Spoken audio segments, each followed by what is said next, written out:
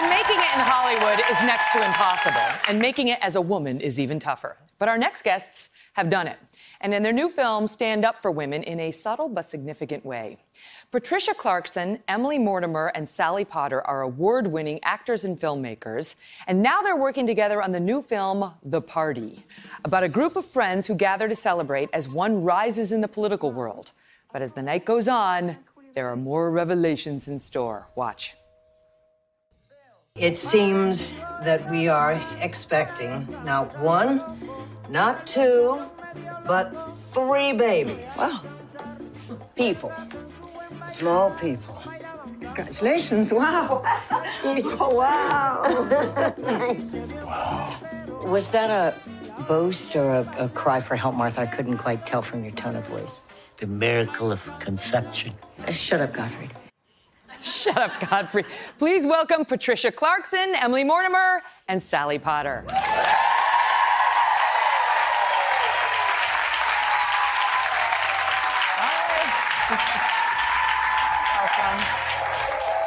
Hi there. Good to see you. Hi there. Thank you. Thank you so much. Come on over here. Anywhere? So I loved this film. I didn't know what to expect, but I thought it was so thoughtful, so funny, and so well played. Let me start with you on it, Sally, because it's all done in black and white. Why is that? Well, black and white is, of course, more colourful. It allows the extremes of dark and light, the shadow side of people and the brightness when they're illuminated. It felt right for the story. Mm-hmm.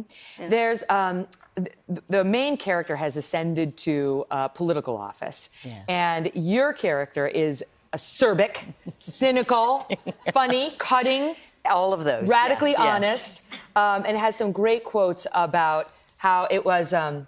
She looks like a girl, thinks like a man. Androgynous soul. That's sort of what it takes to succeed as a woman in politics, or, for example, it could be true of a woman in Hollywood.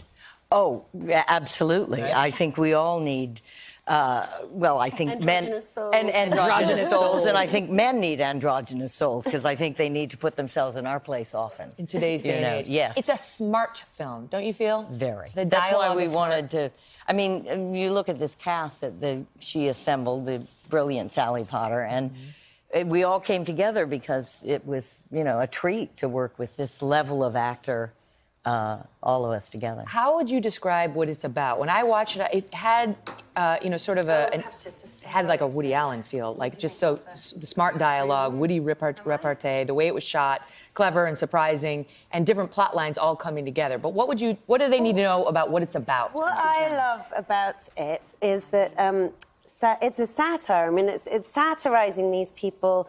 And what's brilliant about Sally is that she's satirizing people whose political views she probably agrees with, more or less. More or less. They're on the left-ish side of life. Ish. But they are... What she's making this most brilliant point, which is that our politics, just like our love lives, just like what we think about food or what we think about movies or what we think about anything, are completely subjective and kind of ridiculous. And it's a sort of... And these people in this movie feel very, very passionately about what they believe in, but you start to realise that their passions, as I say, are just... She exposes each one of us through the course of the evening. It all takes place in real time. And we shot it in 2 weeks. Yeah, this film. Is it true you did it in sequence? More or less. More or less. Yeah. That's very unusual, right? Yeah. We just showed up in London. And, it's radical. She's a radical. we all I love gathered April. So your character, this brutally honest liberal who is giving her boyfriend Godfrey a hard time. The whole. You saw a clip of it, and there are others where she says things like, "Shut up, Godfrey. Your cliches are unbearable," which I'm completely stealing. But what I said in the intro about how there's a nod to the empowerment of women in the fact that you all got equal pay. Oh, yes. Which shouldn't be newsworthy. No, it shouldn't. But is. It is. And do you feel like, as strong female role models in Hollywood, that is going to be the way forward? Because it hasn't been thus far? Well, I think I look at all these incredible women. It has to change everywhere for all of us. We've tolerated it for so long, the inequality in our industries, wherever we may work, our workplaces. Because as Sally said, you said so profoundly, we've all often been in survival mode. We've just, you know, and especially in Hollywood, where they just, you know, they eat the young, and I mean, well, they love the young, they eat the old. Just look at that. Yeah. Woo. But I think that I think the curtain has been pulled back. I like to think of it as Oz, but behind that curtain is a woman who's going to have to give these men a heart, a brain, and courage. Mm-hmm. You know, and this is what's happening. Yes. It's no accident. It's no accident that the film runner here is you, a woman. So how important was that to you, and how important do you think it is to see women ascending to these top roles in order to gain true equality? Well, I've always written roles for women that are amazing because all the women that I know are amazing. It's an accurate portrayal of how we are. The other way is not accurate. It's impoverished. It's leaving out many of the qualities: bravery, courage, wit, darkness, lightness, all the shades. So to write women who are nuanced in that way, complicated as we are, struggling on top, not on top, failing, succeeding, all of those things is enriching, not just for women, but for all of us, for all audiences. It's a humanizing thing. So I've always written that way. And by the way, I've always tried to ensure that everyone on the film is paid equally. I think it's so crucial, the economic underpinning of what it gives to the feeling of the working process. Everybody knows they're in it together. It induces a kind of courage and mutual respect for everybody. And by the way, I was also on that equal pay roster. So it was really a sense of we are in this together, right, on this adventure together. Ellen Pompeo came out recently with a piece in The Hollywood Reporter and said too often women are afraid of feeling greedy yes, in asking for the same. Yeah. And it's not actually, when you're in a contract negotiation, you must be greedy. I always say, having practiced law for 10 years, you must be a pig. That is the time to be comfortable just going for it.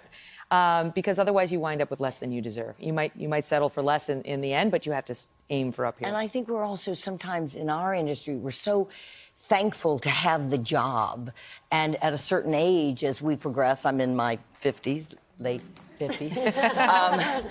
And as we progress, I think we're just often so thankful to have the job that we're not going to make waves. We're not going to go into too much negotiations and elaborate negotiations. Of course, that's exactly the wrong way to think about it, because yes, they're not. She didn't give you that role because you're a nice person. No, right? No. You got it because of your talent. Well, maybe. Women need to remember that more. You know, go in there with a little bit of hubris, a little bit of hubris, and you know, but we do think that we're lucky. I often say, people say, "Oh, Patty, your work is." Oh, I'm lucky. We aren't lucky to be working. We've earned where absolutely. we come.